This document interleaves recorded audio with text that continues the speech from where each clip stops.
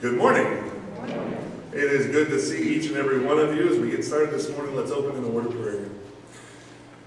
Father in heaven, Lord, we want to stop and thank you so much for this day you've made. Lord, we recognize that this is the first day of a brand new year. And Lord, I pray that every day this year, Lord, we would take time in our day to talk to you. Father, seek to walk with you. Father, reading your word, obeying you. And Lord, I pray that as we seek to walk with you, as we seek to draw near to you, Lord, that you will keep your promise true, that you will draw near to us. Father, I pray for your hand of blessing and protection in our lives this year. Lord, use us. Use us for your glory and honor.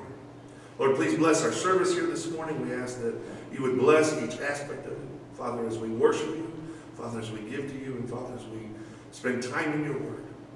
Lord, may Jesus Christ be glorified. And we ask all these things in your precious and your most holy name. All right, January. Who's got a January birthday?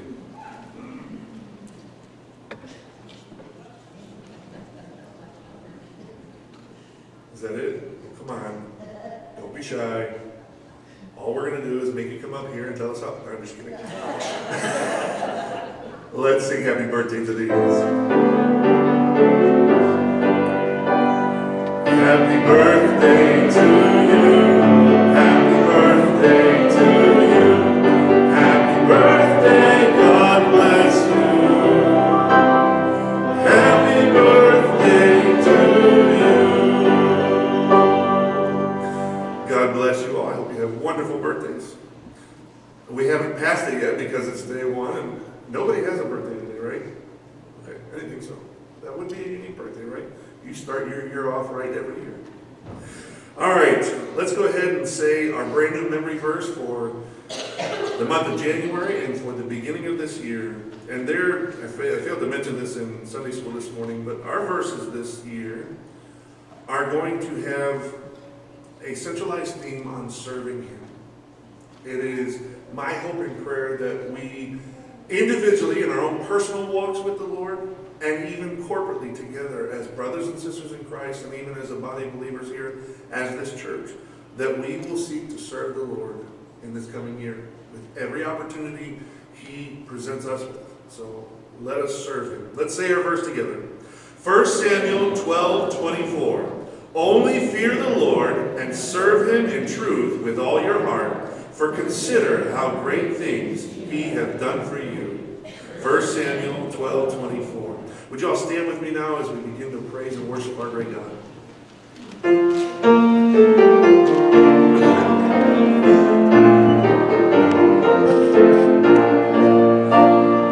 I sing the mighty power of God that made the mountains rise, that spread the flowing seas abroad, and built the lofty skies. I sing the praise of the Lord.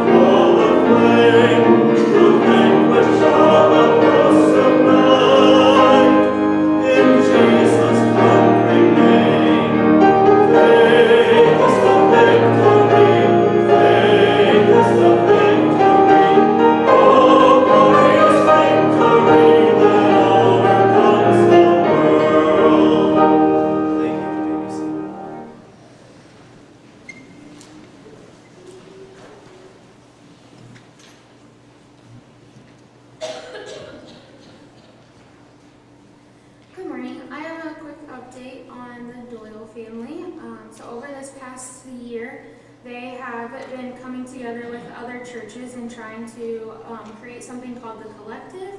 And with that, they are trying to get a bunch of leaders from all over Ecuador, Germany, and the United States, and a few other places, to just see what they can do together, all together. So they've called it the Collective, and they're talking about going, gathering, and sending. So they're looking into becoming sending churches.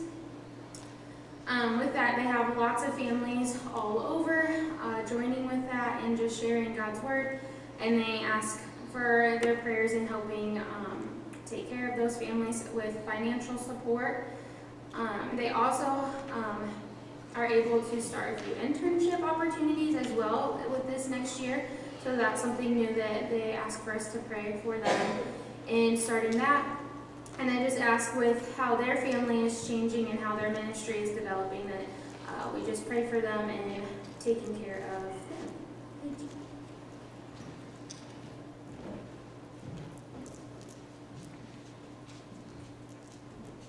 Thank you, please. All right. First of all, men, we are looking for volunteers. We need you here tomorrow evening about 4 o'clock. If you can make it, we are going to be tearing up carpet. We're going to get new carpet over here.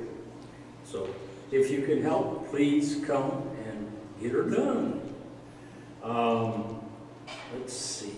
What else have we got? No Awana or anything like that tonight.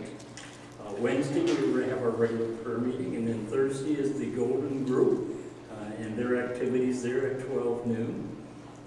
If you could come, you'll have a good time. Pastor's going to talk about the other stuff that's there. I think that's just about everything that we've got. Are you ready for the new year? Yeah. We're starting it out right. We're starting it out in church. That's good. Okay. From then on, we're going to see what's going to happen. Anybody do your New Year's resolutions and already have broken them? Yeah, that happens. Yeah. That's why I don't do them. All right. Anything else? Something we need to mention or note? All right. Thank you.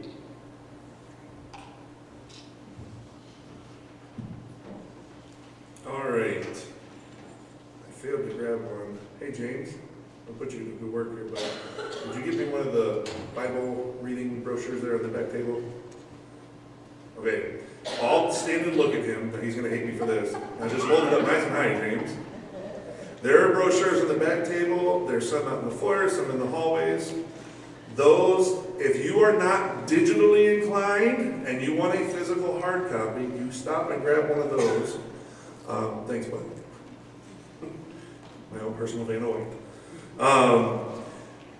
This is not something that's being mandated, but something I want to encourage everyone in our church to do, and probably 1 or 2 more times over the course of the next month I'll probably be doing this, for those who may not be with us today. But there is a app that you can get on your phone, and I want to challenge us to, together as a church, read through God's Word.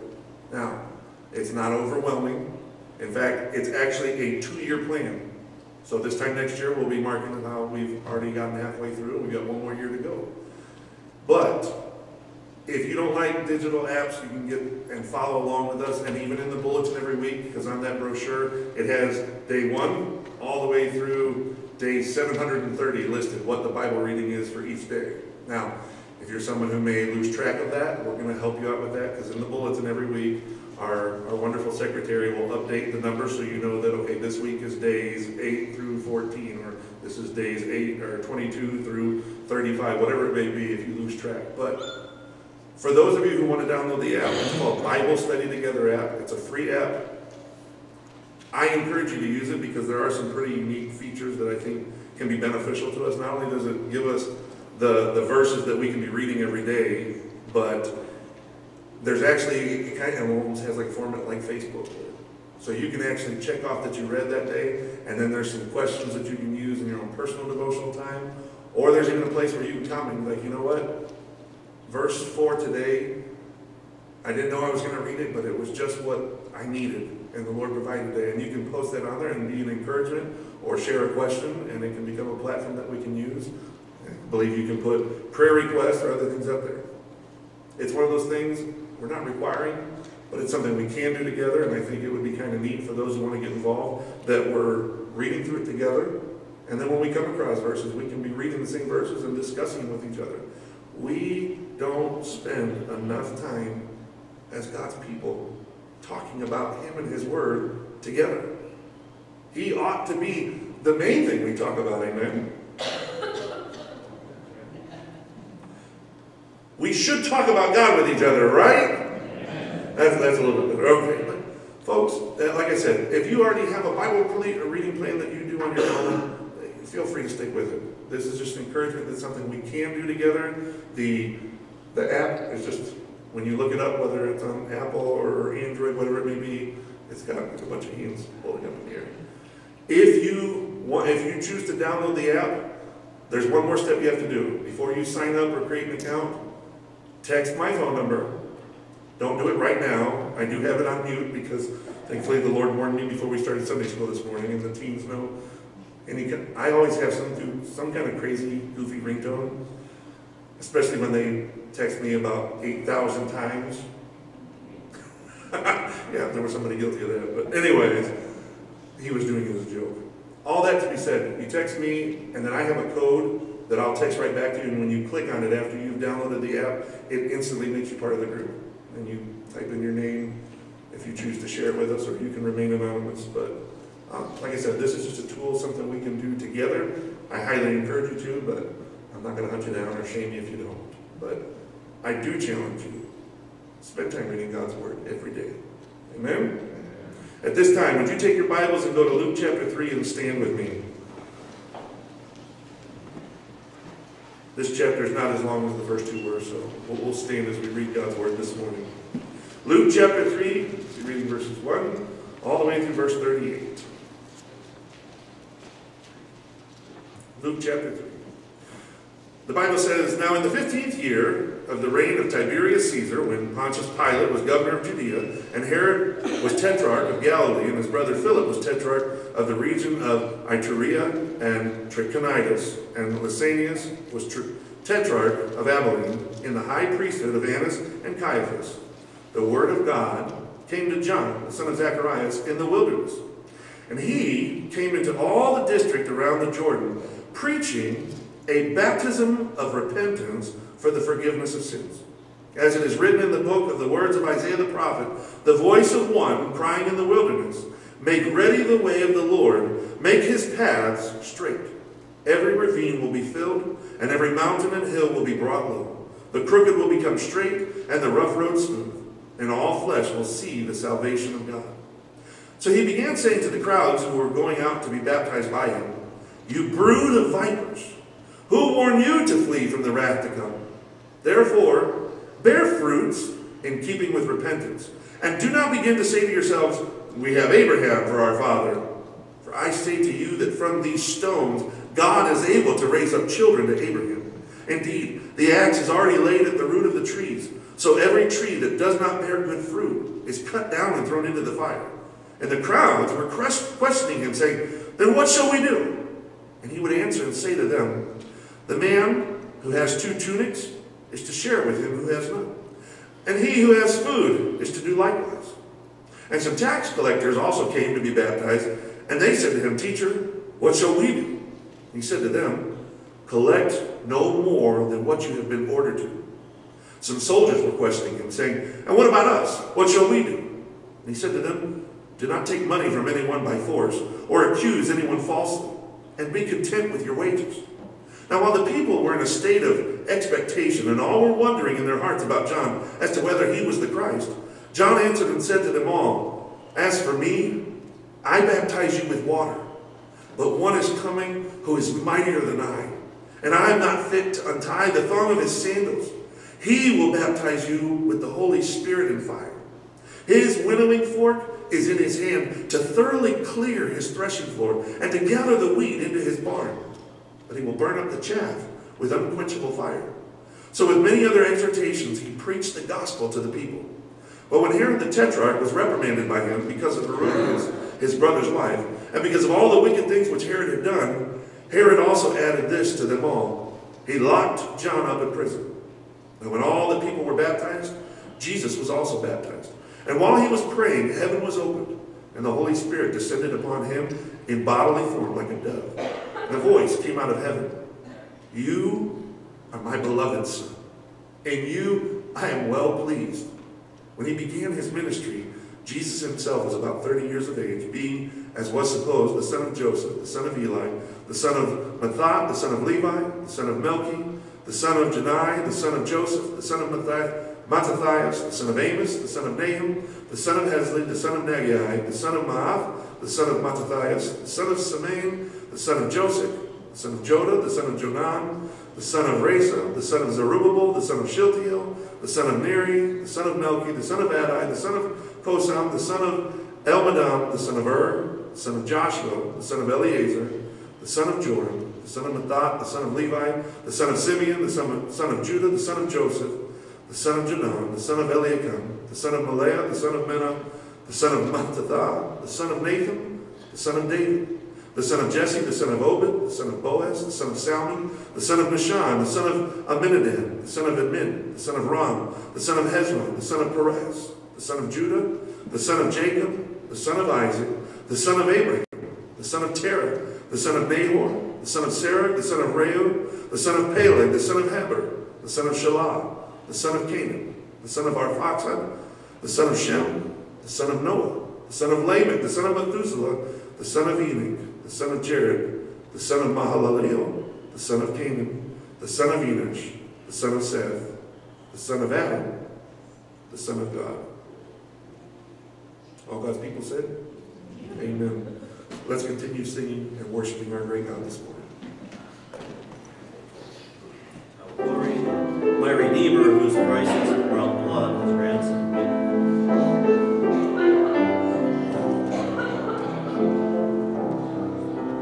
I will glory in my Redeemer, whose priceless blood has ransomed me.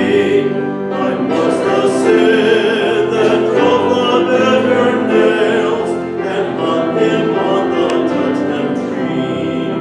I will glory in my Redeemer.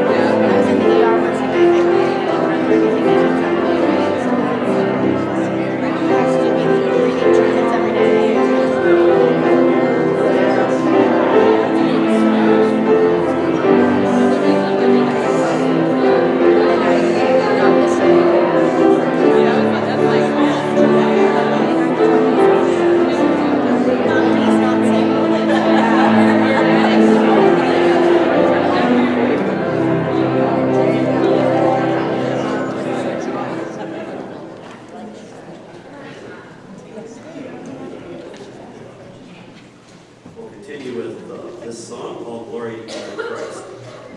You'll notice the tune is very appropriate for New Year's Day.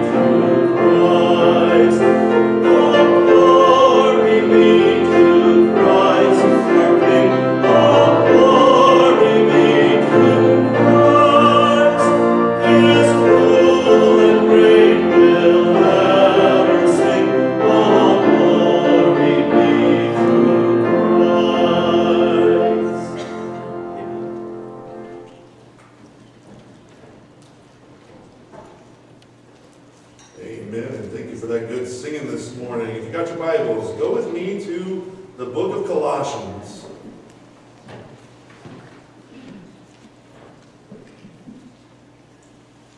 We are going to begin a new study in the book of Colossians, starting off here in chapter 1.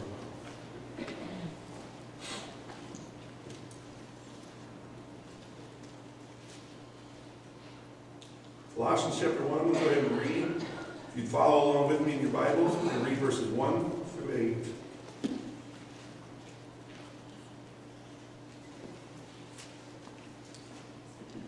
All right.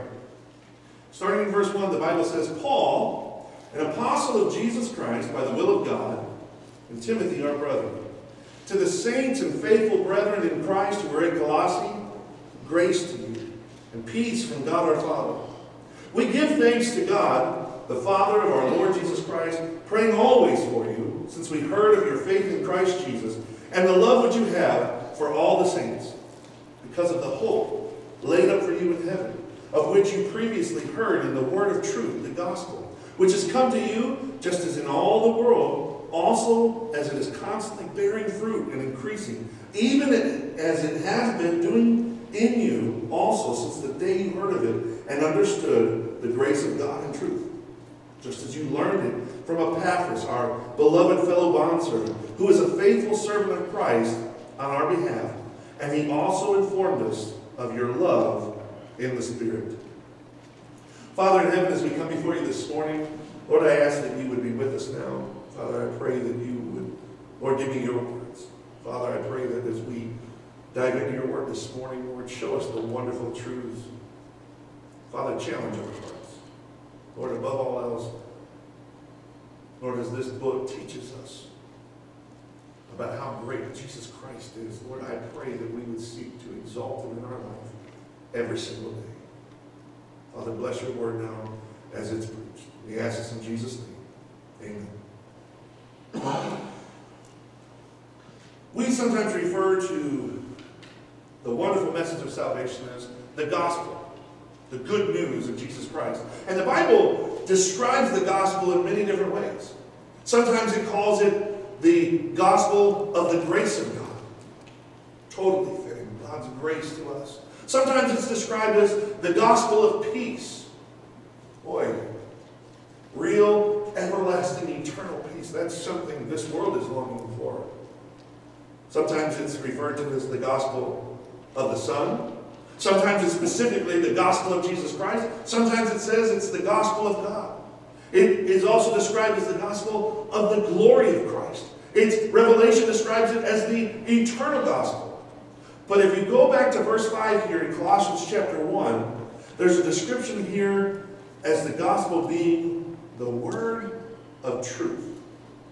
Now, if you've ever seen that movie, A Few Good Men, you've probably at least seen the famous scene from it. It's the courtroom scene where he says, I want the truth. And the general, or whatever his position was, his response is, you can't handle the truth.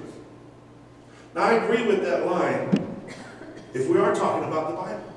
You say, what do you mean, Pastor? Well, none of us truly can handle the truth of this word, because you know what the truth tells us?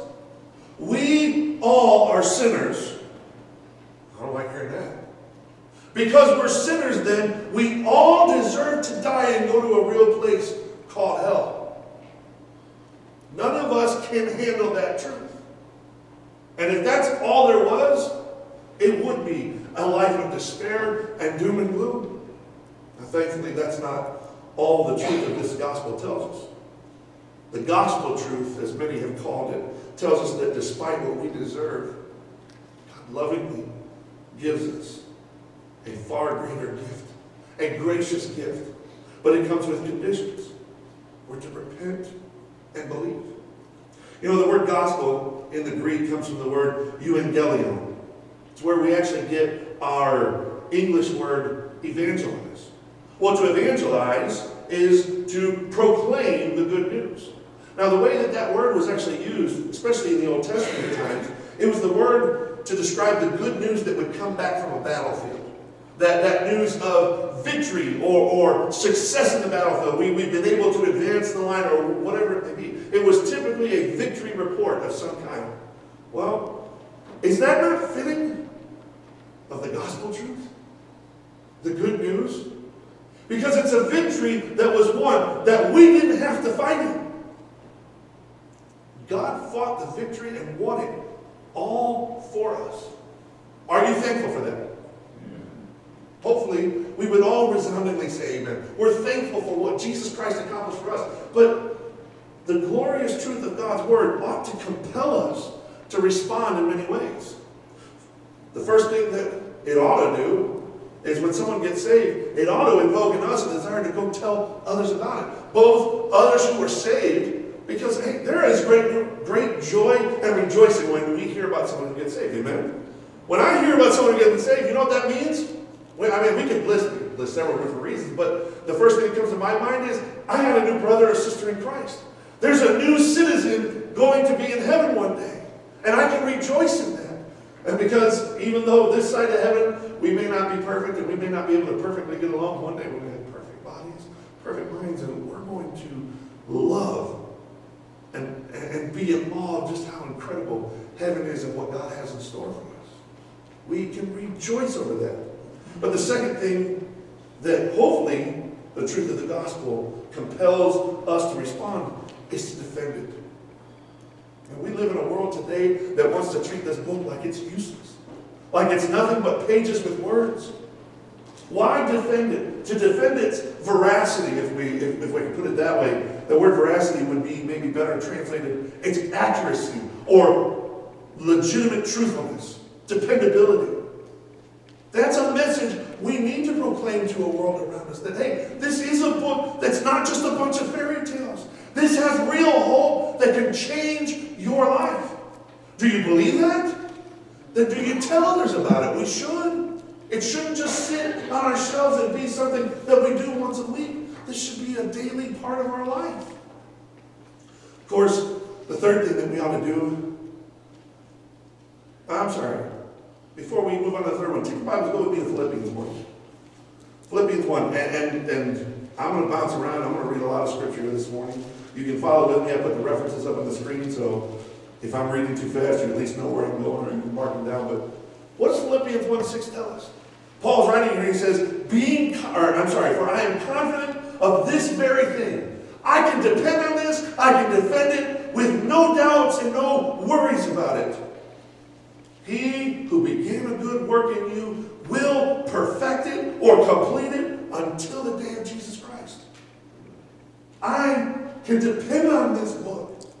And one of the wonderful truths I can depend on is that Jesus saved me. He can accomplish great things, and he will.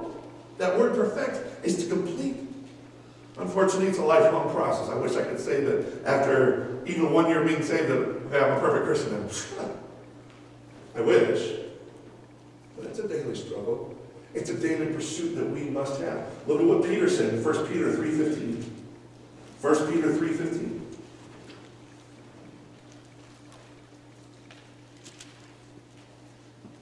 Sanctify Christ as Lord in your hearts, always being ready to make a defense to everyone who asks you to give an account for the hope that is in you, yet with gentleness and reverence.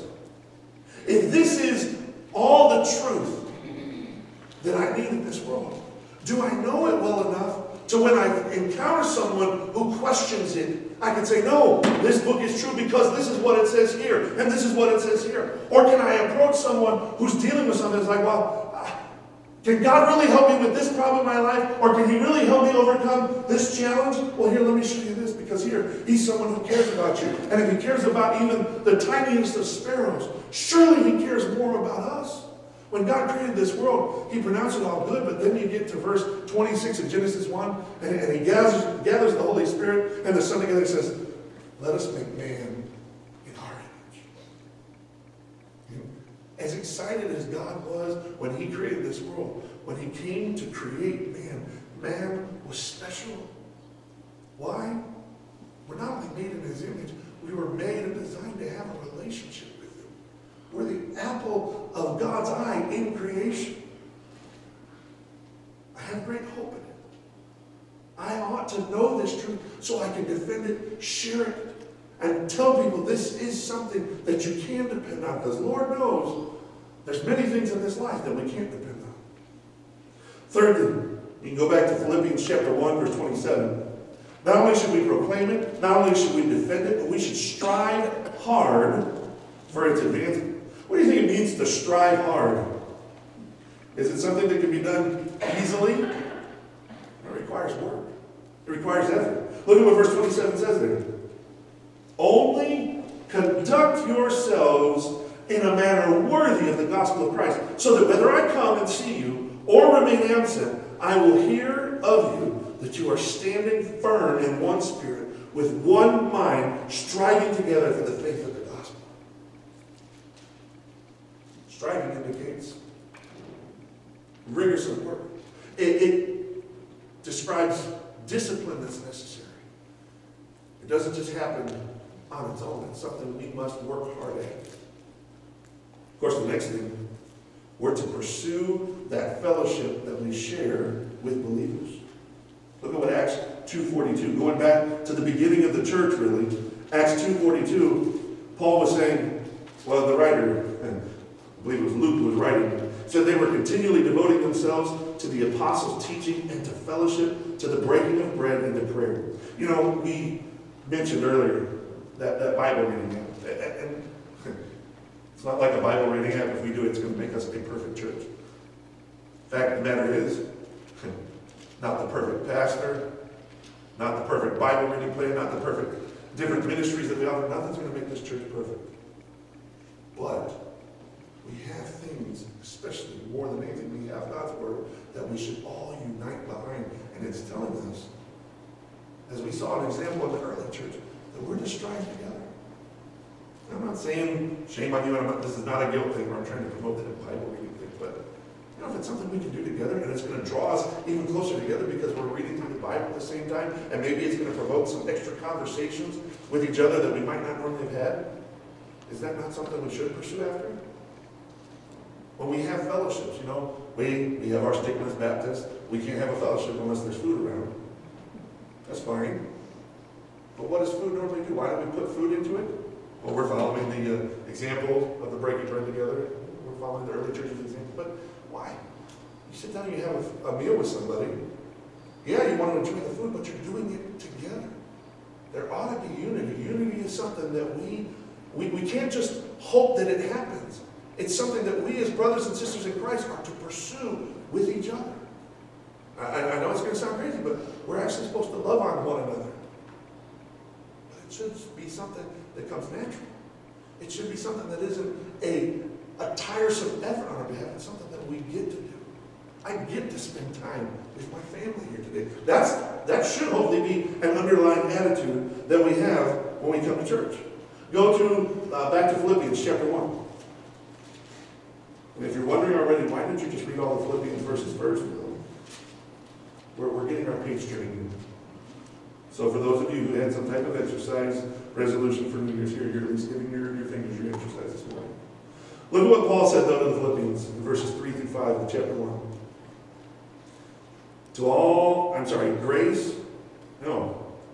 I need my glasses. I thank my God in all my remembrance of you, always offering prayer with joy in my every prayer for you all, in view of your participation in the gospel from the first day until now. We're going to see this in just a few moments when we start getting into the verses of Colossians here, but one thing Paul loved, he loved getting reports of brothers and sisters in Christ, even ones he'd never met. Even ones of where, in this case, at least in the case of the Colossians, he had worked with Epaphras, and Epaphras had gone out and probably started out as just a small little Bible study group with 2 or 3 individuals, and eventually grew into the church there at Colossae. Paul had never actually come yet to Colossae and met with them.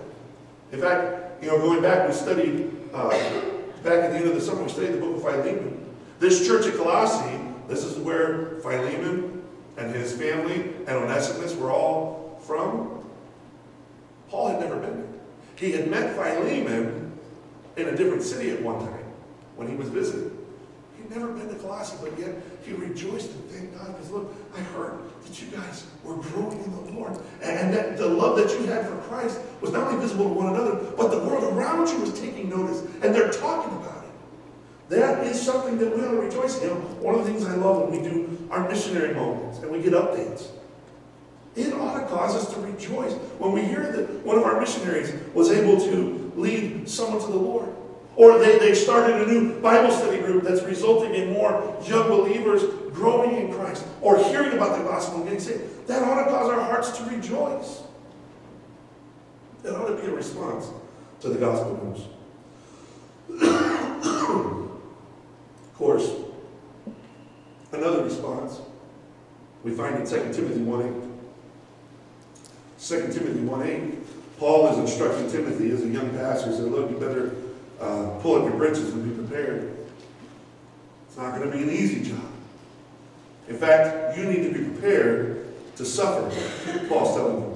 In 2 Timothy 1:8, Paul is saying, therefore, do not be ashamed of the testimony of our Lord or of me, his prisoner, but join with me in suffering for the gospel according to the power of God. Now, if before you got saved, the person who led you to the Lord, or the preacher who maybe you got saved under, looked at you and says, now, I want you to prepare, because I want you to get saved, but you better be prepared. You're going to join me in suffering. How many of you are like, what's this suffering you're talking about? I mean, I thought getting saved just means I get to go to heaven.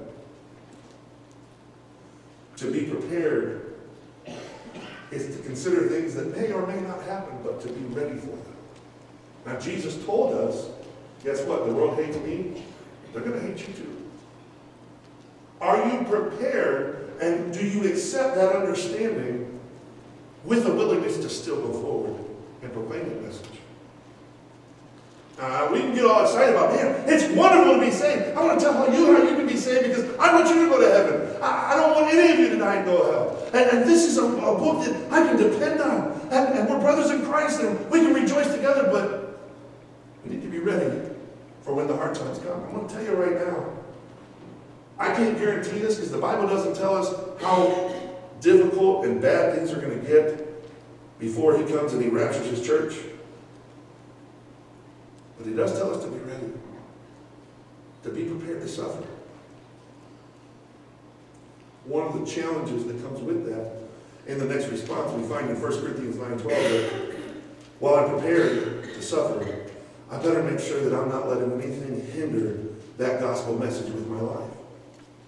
I better make sure that there's no sin or nothing that's hindering it. As Paul said to the Corinthians, if others share the right over you, do we not more? Nevertheless, we did not use this right, but we endure all things so that we will cause no hindrance to the gospel of Christ. You know, that's where Paul's kind of saying, look, I'd rather give up things that may not be wrong or right, but because I don't want anything in my life. There's nothing in my life, no preference that I have that's more important than someone seeing the love of Jesus Christ in my life or hearing the gospel message.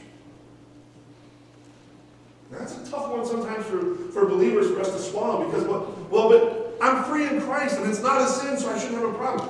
That shouldn't be the issue. I should be more concerned with, is there someone that may be hindered from seeing the gospel because of my preference or how I'm living? I should be so enamored with this truth that I don't want anything in my life to hinder it. Of course, we all know, hopefully, Romans 1:16. For I am not ashamed. I'm not ashamed of the gospel. Most of us say, well, how can I really be ashamed of the gospel? It's God's wonderful news. Who have you shared it with? Who have you told it to? This is a message that we are to proclaim and tell to others. And when we choose not to, for uncertainty or even fear of how people might respond to it, we're saying, well, I don't want to share this with you because I'm afraid of how you'll respond. Or I don't know how you're going to receive it, so I better just not do it. Now, we all believe that God is omnipresent. What I mean by that is he's present everywhere, right? So it means there's no place we can go where he's not with us.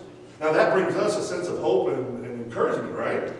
Knowing the Lord's always with me. I'm thankful for that. But it's also that kind of stern reminder that he then sees and knows everything I do. So when someone's standing in the aisle next to me at Walmart, or somebody's out there while I'm pumping my gas and says, oh, yeah, how's the weather today? And you feel that nudge from the Lord, tell them about me. They probably don't want to hear that right now, God. Is there anything that should ever cause us to be ashamed of him? Well, the answer is clearly no. Then what should our response be? Proclaim it. You see what Paul says there in that verse? It's the power of God for salvation to everyone who believes. Yes, is there a high likelihood, do we want to play the probability and statistics game, that if I witness to somebody, the chances are most people are going to reject the message I have? Yes! The Bible tells us, wide is the path that leads to destruction, and narrow is the way that leads to life. But what happens when the Lord divinely puts me next to somebody who's searching for the gospel? Now, if he wants to save them, believe me, he will create the way for them to get saved. He will put the right person in their path and let them hear that message. But the point of the matter is, we ought to take advantage of every opportunity because we don't want to be that hindrance. We don't want to be ashamed of it. But even furthermore, folks, there is great joy. Not only when we hear about somebody getting saved, but it's even more joyous when we get to be the person who leads them to the Lord. We don't save them. But man, when you get to be privileged to be there with someone when they confess Jesus Christ as their Savior, it is incredible. Of course, a last response. You might say, we haven't even gotten to the verses yet. Well, I'm not going to try and finish this all today, so don't worry about that. But 1 Thessalonians 1:5. Having an understanding of how we respond to the gospel is critical as we get into this book. 1 Thessalonians chapter 1, verse 5 says, "For our gospel didn't come to you in word only, but also in power and in the Holy Spirit and with full conviction, just as you know what kind of men we proved to be among you for your sake." We need to realize that the gospel truly carries divine empowerment and the ability to accomplish whatever God wants in our lives.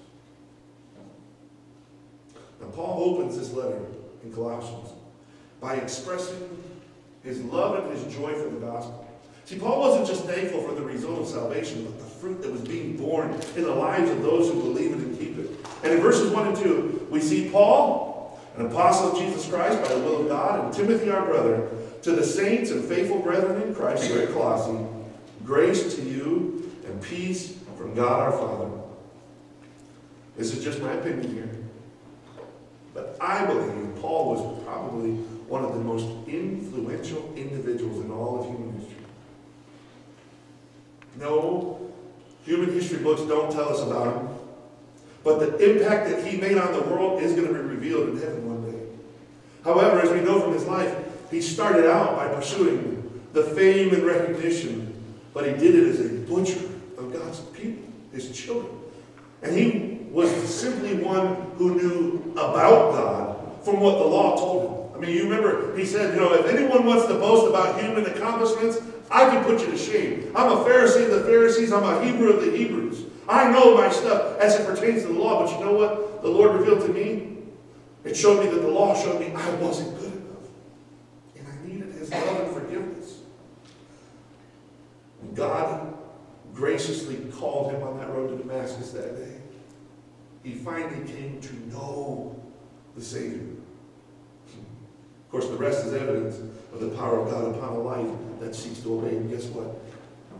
You and I have access to that same power that God used in Paul's life. Amen? We can accomplish just as much if that's God's will for our life. See, but the purpose there is not for us to see, well, I want to be like Paul. No, God, I want you to use me. That needs to be an attitude that we have in our hearts. I want to accomplish incredible things for God's glory. And even if they're things that the world never knows about, if my Father does, that's what I want. Now, Paul had his doubters. People who said, no, you can't trust this guy, Paul. I'm sure there were many believers, even after he first got saved and God called him, that were just like, you want us to trust that guy? Did you hear what he did to the other believers in the town over there? Of course, even after he got saved and it was evidence that he was preaching the gospel, there were even other believers who were just like, oh, you can't listen to him. So Paul acknowledges that God calls him. You see what he says there? God called me to be an apostle of Jesus Christ. Now, if anyone begins to think, well, maybe that was Paul's way of saying, don't bother me because Jesus himself called me. Paul made it very clear on many occasions that he considered himself to be the chief recipient of God's grace because he considered himself the chief sinner. He said, there's no worse sinner in this world but me. If there was, and there isn't a different measure of grace when we get saved, but he said, if there was someone who needed more grace than anyone else in this world, it was me. But God saved me anyways. His claim to apostleship was to ensure all his readers that the authority that was given to him was due to the author of the message, that I'm just a messenger. I'm nobody important. But what I have to share with you is so important because it comes from Jesus Christ. You know, the following phrase, by the will of God, and it's okay because God chose to save you and God chose you to be an apostle, right? You know, that phrase I think is important. And I believe anytime Paul ever said that to someone, or even when he was writing this letter, I think it brought tears to his eyes. Because by writing it, Paul was acknowledging God's predetermined choice to not only save him, but to use him despite who he was and all the things he had done against him. He desired that relationship with the Lord because the Lord first desired it with him. It was by God's will. And so he willingly went out to spread the gospel in a far greater way than Saul, his unsaved life, ever did, as it was truly opposed to God. Now Paul then mentions that Timothy was with him. And that's not to suggest that Timothy is somehow a co-author. Paul just shared a close relationship with Timothy. And Paul not only was able to lead Timothy to Christ, but God had instilled in Timothy's heart, said, look, God's using this to Paul somehow. So maybe there's some lessons that I can learn from Paul. Maybe learn, how can I go out and be used to accomplish God's glory? Not so much that he was trying to be like Paul, but he wanted to access that same power from God that Paul was accessing. You know, when we read about men like this in Scripture, it shouldn't be, man, I want to be another Paul. No, I want to be who God created me to be, but I want to be used by him. I want to walk in obedience the way he did. I can learn from his life lessons. Paul then identifies who this letter is addressed to. And I intended to get through much more, but I want to get through this point with our remaining time here. You might say, okay, wait a minute here. There doesn't seem to be much left of this verse. Paul says it's written to the saints and faithful brethren in Christ who are at Colossae. The word saints and the word faithful. You see them? He said, okay, so saints means that they were believers, and faithful means that, you know, they were obedient to God's word, right? I think it goes much more beyond that. See, the word saints comes from the word hagios. Now, in Greek, we commonly translate that as holy or holiness. What is holiness? The main idea behind holiness is separation. You know, the main reason that we can't get to God on our own good works is because God is perfectly holy. That means he's never sinned. And not only has he never sinned, he can't be in sin's presence. In the same way that, you know, if I were to go eat a nice big bowl, and you're looking like, why are you mentioning food? It's almost lunchtime. But imagine a nice big bowl, and I hope this doesn't ruin it for you, but mashed potatoes, but garlic mashed potatoes. Now, I don't know about y'all, but I love garlic. And God bless me with a wife who also loves garlic, so we get along just fine, as long as we eat the same things. But for those who maybe don't like garlic, or maybe they can easily tell when someone's been eating garlic, it's kind of that like, woo, here's a Tic Tac, or here's a piece of gum.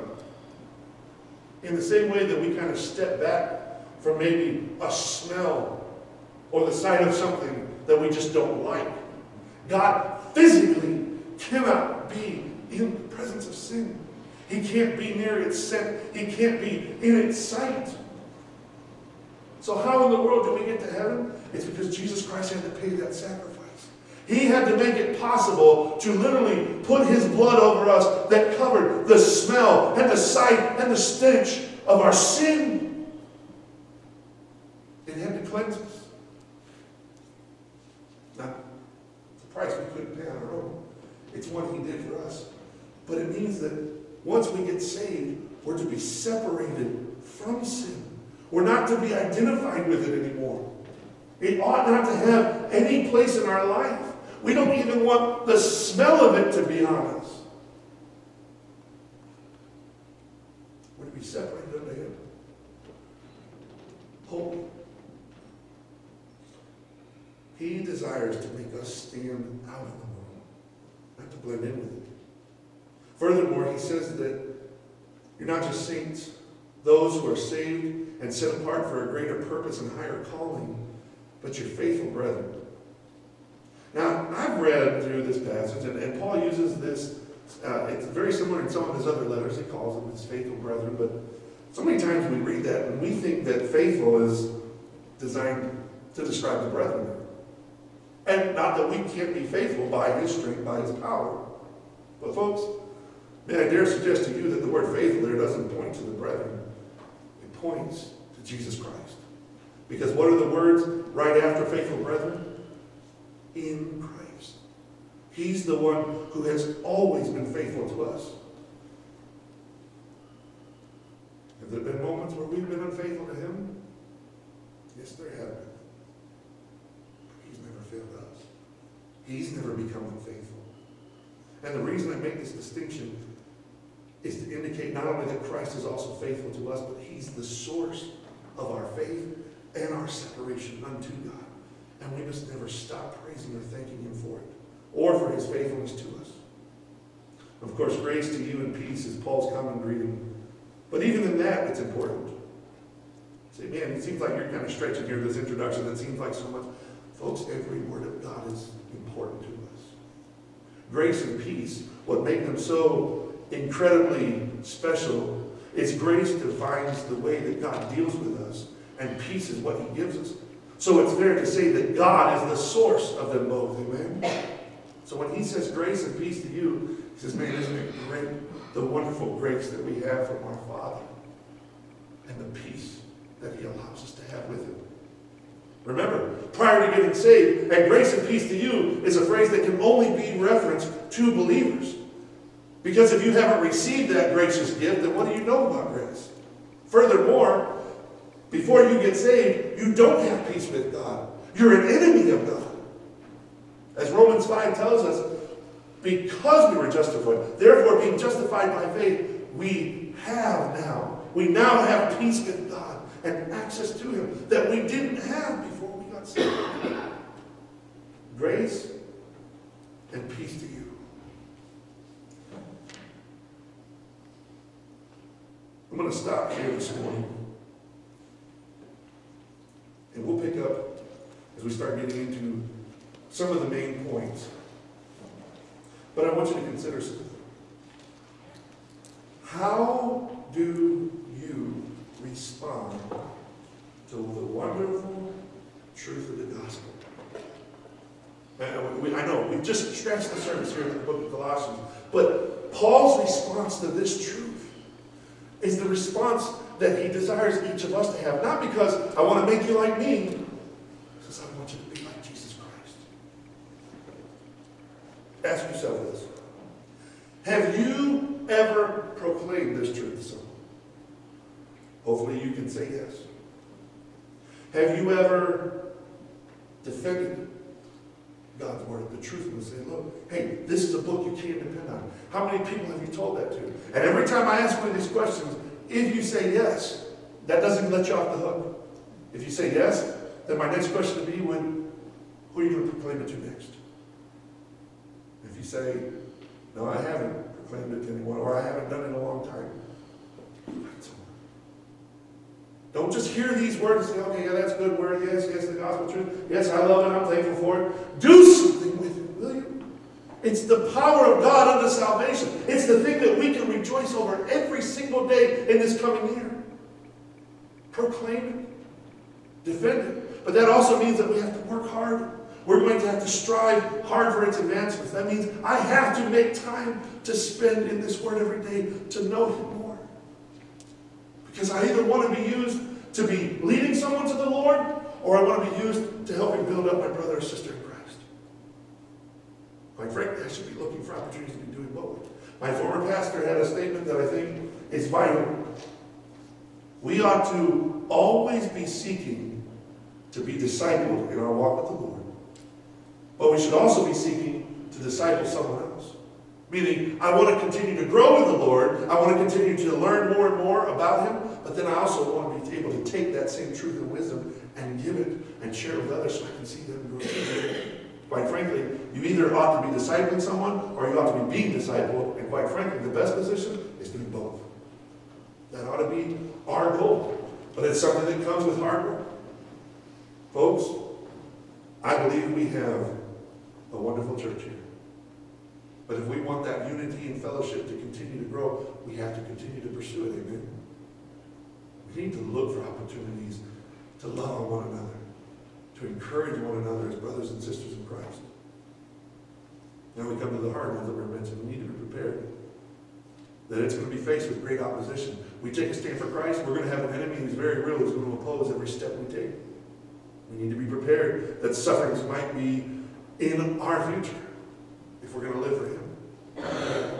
We also need to be examining our lives so that nothing in us is hindering the gospel message.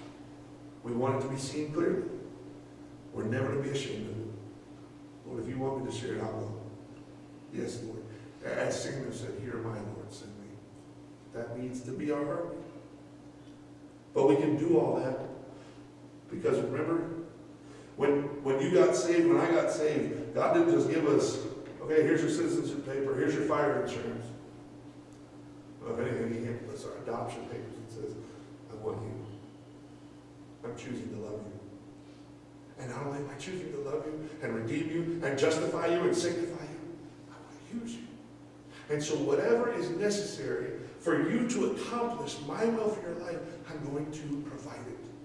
I've given you my Holy Spirit, and He will be with you wherever you go. What is your response to what we claim to believe is the greatest news ever? With your heads bowed and your eyes closed.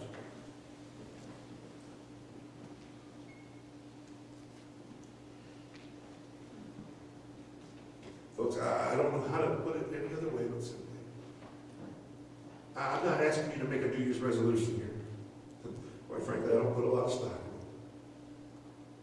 I'm just asking you to make a choice to humbly come before your Lord and Savior today. It's the first day of a brand new year. And say, Lord, will you please use me?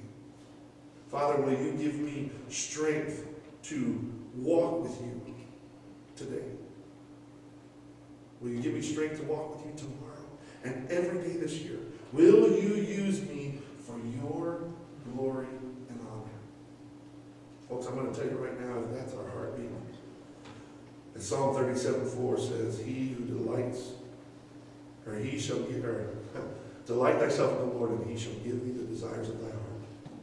If it's our desire for God to be glorified, and we take true delight in him, there's nothing he won't accomplish in us.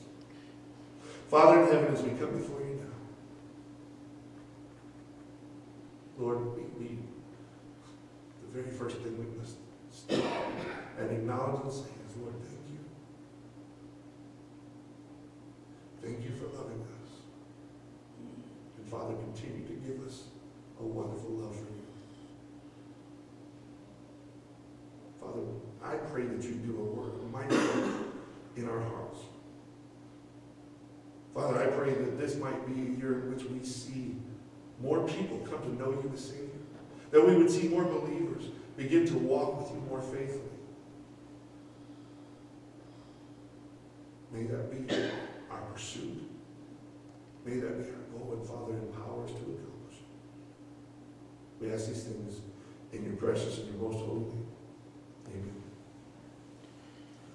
As we sing this song this morning, the Bible tells us one way you can show the Lord you love him. Obey him. Will you obey him this year? Will you stand with me as we sing? I love you,